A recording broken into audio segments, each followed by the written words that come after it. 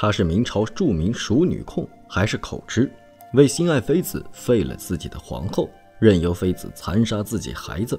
若不是有人为他藏了一个孩子，怕是连继位的人都没有。他还差点将女真族灭族，他就是明宪宗朱见深。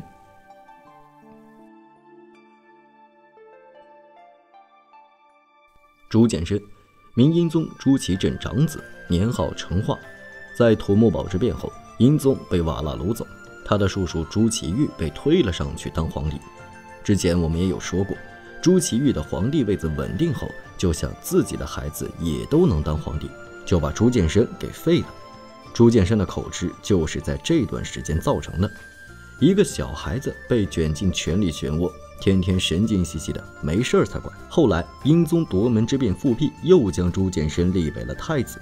英宗复辟后，还将之前帮助朱祁钰登上皇帝宝座的一众能臣干将杀害。但没过几年，英宗就驾崩了。作为皇太子的朱见深于公元1464年2月23日登基，次年将年号改为成化。朱见深刚继位时就出了点事儿。在英宗天顺时期的内阁首辅李贤经常和英宗说，锦衣卫内部不干正事儿，一天天想着怎么为祸百姓，希望整治锦衣卫内部。英宗当时也没想管这事儿，但锦衣卫内部听说李贤在皇帝面前说自己坏话，就很不爽，想着怎么干掉李贤，但始终没找到对策。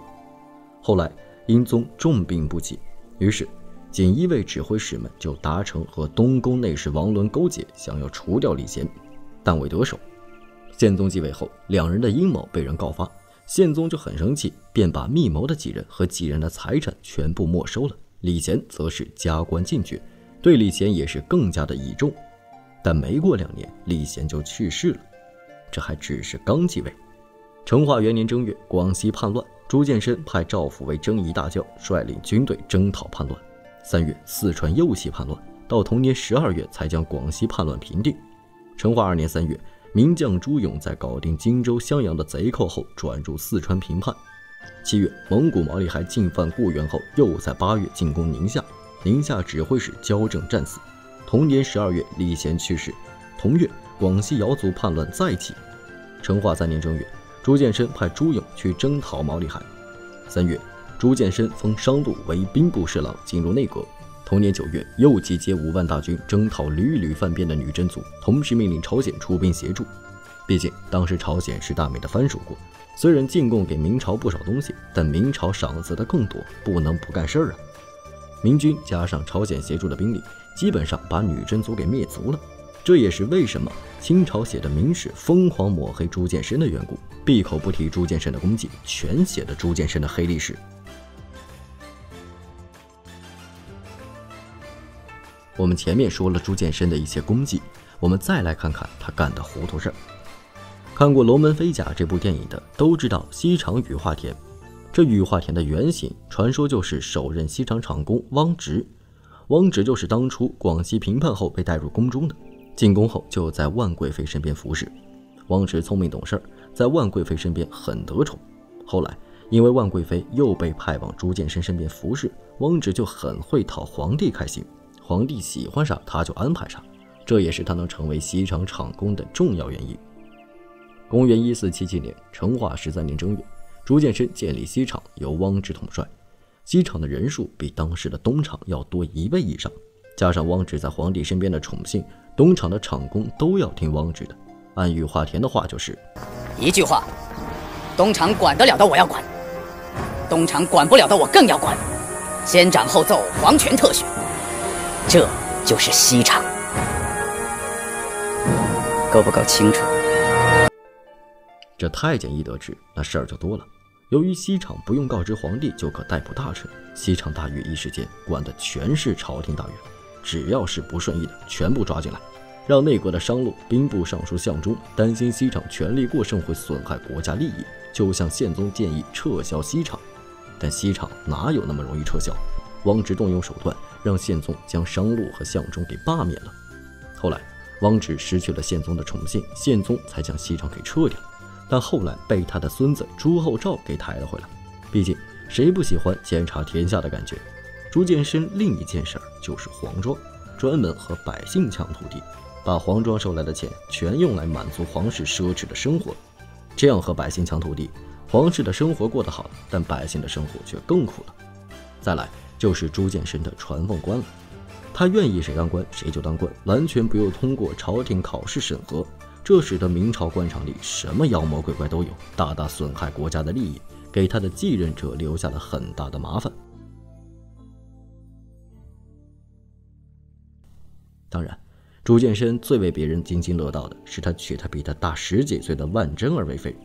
万贞儿本来是明朝罪臣的女儿，4岁时就被收进了宫里当宫女。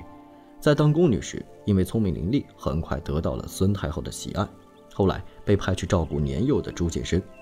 后来英宗从瓦剌归来被软禁，景泰帝就想立自己的孩子当太子。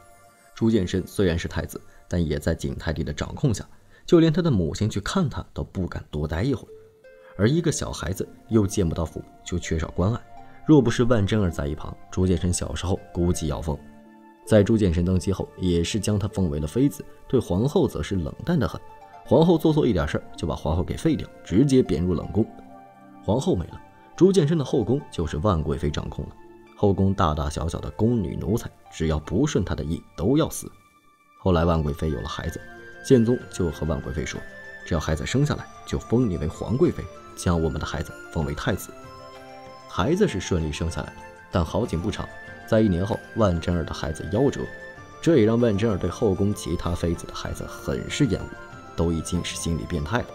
我孩子没了，你孩子也别想活。在后宫杀了很多的孩子，还好后宫还是有好心人，要不朱见深就绝后了。这没死，而且是后来继承皇位的，就是开创了弘治中兴的朱佑樘。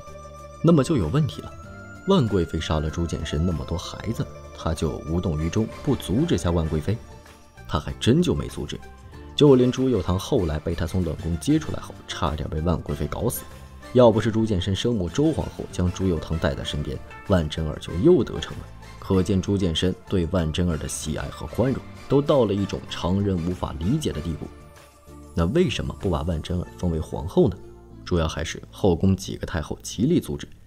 这么娶个比自己大10几岁的女人为妃，已经足够让别人谈笑风生了，再立为皇后，那不是更让天下笑话？后来万贞儿因病去世，朱见深伤心过度，没过多久就跟着去了。回头来看，朱见深是有功有过，年少在大人的权力争夺中惶恐度过，登基早期还算有功绩，平定了很多叛乱，还为景泰帝朱祁钰和含冤而死的于谦平反，也是干了好事。但后期的烂事也是不少，重用宦官，用传凤官，搞得国家民不聊生，算是功过各半吧。还好他有个好儿子，要不明朝早亡了。那么大家对朱见深有什么看法呢？欢迎在下面的评论区留言。好了，今天的视频就到这里，想了解更多记得点个关注，下期视频我们不见不散。